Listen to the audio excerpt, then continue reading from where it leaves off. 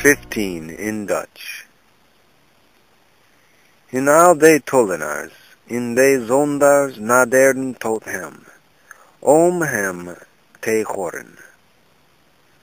In de Pharisien, in de schriftgeleerden, murmureerden, ze kend des ontwacht de zondaars in iets met hen. En hij sprak tot hen des gelijkenis, ze kend. Wat mens onder u, hebben 100 schapen, in een van die verliezen. Verlaat niet de nekken in nekentik in de woestijn. En gaat naar het verloren, totdat gij het zelf vindt. En als gij het gewonden heeft, legt gij het op zijn schouders, verblikt zien. In te huis komen, roept gij de vrienden in de geboren samen. Ze kent tot hen, wees blij met mij, want ik heb mijn schap gevonden, dat verloren was. Ik zeg u lieden, dat alzo blijdschap zal zijn in den hemel over een zondaar, die zich begeert, meer dan over nekken in nekentik rechtvaardigen, die de bekering niet van nodig hebben. Of wat vrouw hebben 10 penninken, indien ze een penning verliest, ontsteekt niet een kaars, en keert het huis met bezemen, en zoekt naastekelijk, totdat ze den vindt.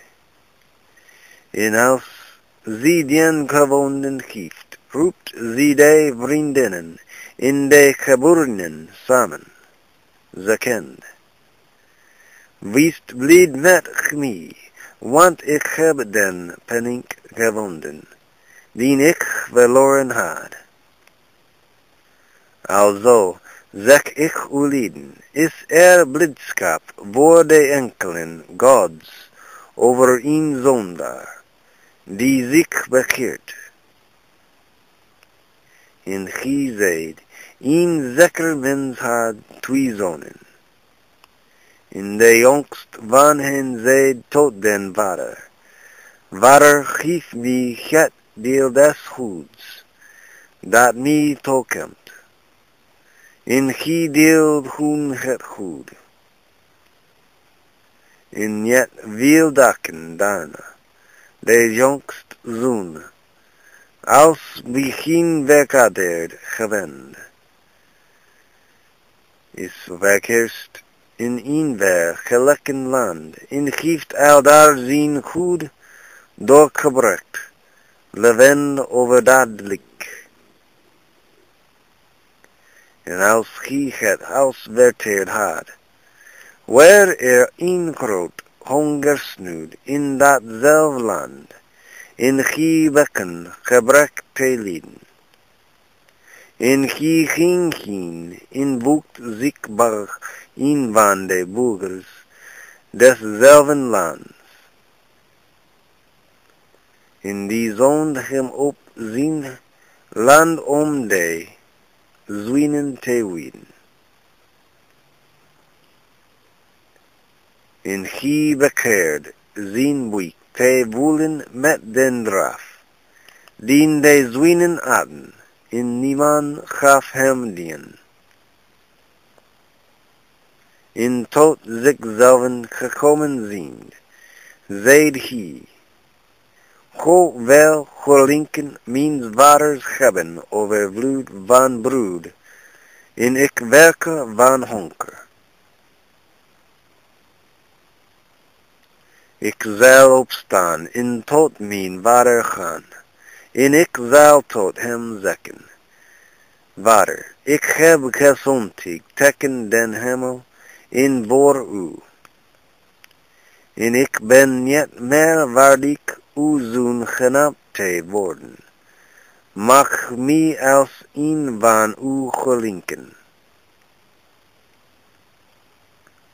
In opstand ging hij naar zijn vader, en als hij nog ver van hem was, zag hem zijn vader en werd met een eerlijk ontferming bewogen.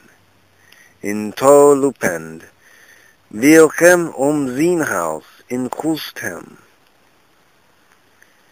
En de zoon zei tot hem, Vader, ik heb gezondigd tegen den hemel en voor u, en ben niet meer waardig uw zoon genaamd te worden.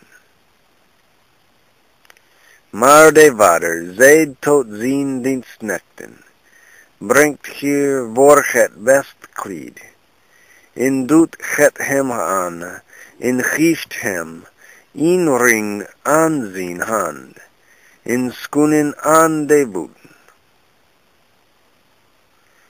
En brengt het gemest kalf, en slacht het, en laat ons eten en vrolijk zijn. Want deze mijn zoon was dood, en is weer leven geworden, en hij was verloren, en is gevonden. En zij begonnen vrolijk te zijn. En zijn oudste zoon was in het veld, en als hij kwam, en het huis genaakt, hoorde hij het gezang en het gerei.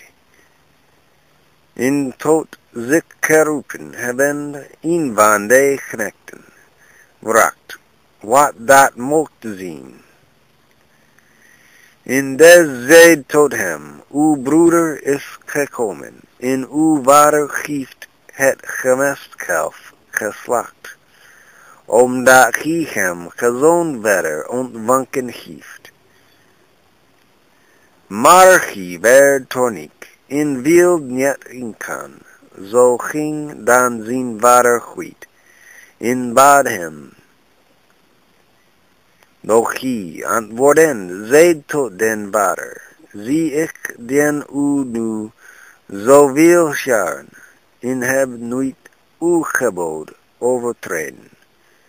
En gij hebt mij nooit een boek gegeven opdat ik met mijn vrienden mocht vrolijk zijn. Maar als deze uw zoon gekomen is, die uw goed met horen doorgebracht heeft, zo hebt gij hem het gemest kalf geslacht. En gij zei tot hem, kind, gij zit altijd bij mij, en al het mijn is u. Men behoort dan vrolijk en blij te zijn, want deze uw broeder was dood, en is weer leven geworden, en hij was verloren, en is gevonden.